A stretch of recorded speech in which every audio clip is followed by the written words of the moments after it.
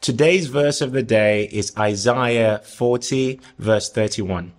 And it says, "Those who hope in the Lord will renew their strength. They will soar on wings like eagles. They would run and not grow weary. They would walk and not faint."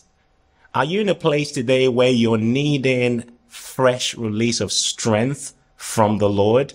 Well, this verse provides encouragement and actually a roadmap to receiving strength to do the natural in a supernatural way. Listen to what he says. He says, "They who hope in the Lord," other translations put it as this, "those who wait on the Lord, those who expect, those who look for the Lord will renew their strength." There is a strength that we have access to when our hearts are set on the Lord.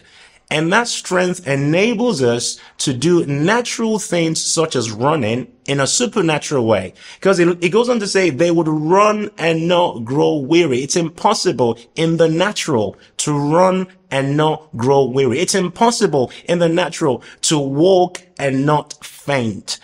And the Lord is inviting us to receive strength from him that's found in seeking his presence and hoping on, waiting on, seeking his face.